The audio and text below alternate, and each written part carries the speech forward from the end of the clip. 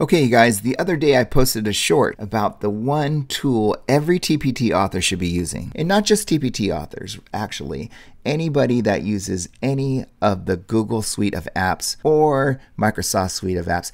Actually, anybody that uses a computer should know about this incredible tool called the Paint Formatter. It looks like a little paint roller in Google, and in Microsoft, it looks like a paintbrush. They both do the same exact thing.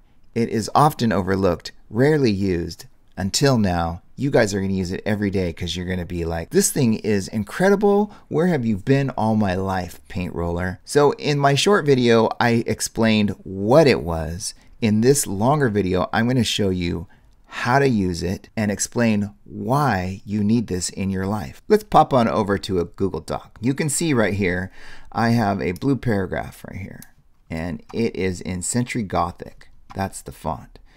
If we copied this, Control C, and then came over here and pasted it, Control V or Command V on a Mac, or just go up there and right click, you can see that it holds the Century Gothic font and the color from the previous doc. Some of you know that you can right click and you can paste without formatting, and it will change it to Arial, which is the font for this doc. There is a keyboard shortcut for it.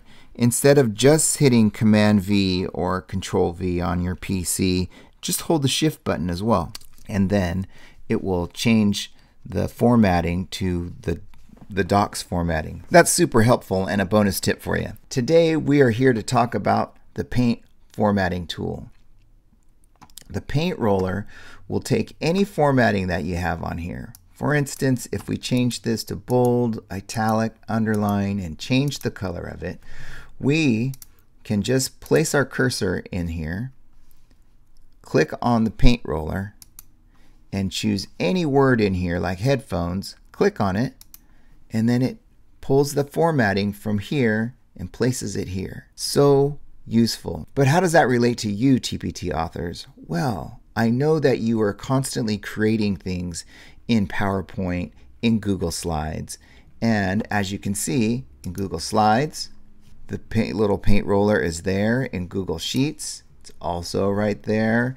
It's in all of the Google apps. And it's also right over here in Microsoft. So this is Microsoft Word. You can see the little paintbrush right here. Here's PowerPoint, and you can see right here, the little paintbrush is right there in the corner, and Excel has the same icon. I'm fairly confident every rich text editor has this little formatting paintbrush. Okay, let's say you're creating a resource for TPT and you want every other word to be red, italic, underlined, and in bold. You can sit there and you can do every other word, but why waste the time? Just come over here, click where the formatting that you want to copy is, double click on the paint roller brush, and that will keep it engaged, and then you just click on the words that you want. It's that easy, you guys. Let's say that you need to do an entire line. All you have to do is copy the formatting, like we've been doing, and then you see the icon, how it has a little paintbrush by it. You just highlight the entire line that you want to do, and then let go. And then to turn it off, just go up and click on it. You can see how handy this is already, right? Your mind is probably saying, oh my gosh, paint roller tool, where have you been my whole life? This is something that used to bug me so much when I'm doing a numbered list or a bullet list, and then the margins get all jacked up, and then I skip a space and I want to go back and I want to add to it. It is such a hassle to get these things to line up, but not with the paint roller tool. All you have to do is click over here in the list. Like, let's say you want our class to be number 4. Well, you could come over here like I used to do, return, and then just hit return and it becomes number 4, right? But there's an easier way to do this. You just go over here where it says do, click on the paint roller, and then go over here to our, click on it, and it becomes 4. If I sincerely. And let's say you made a mistake and you don't want sincerely over there. You just go over here and then you click over here.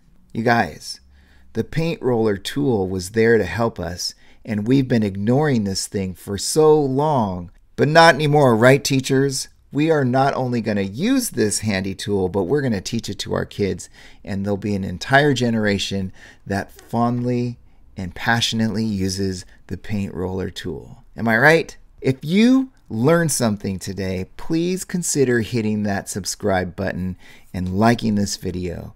It's going to help push it out in the algorithm and reach more people so that we can help more people learn great things like this. And if you are really interested in learning all the new stuff that I put out on this YouTube channel, please hit the little notification bell too so that you can get notified every time I upload a new video. My name is Darin Nakakihara. Until next time, teachers, have a great day.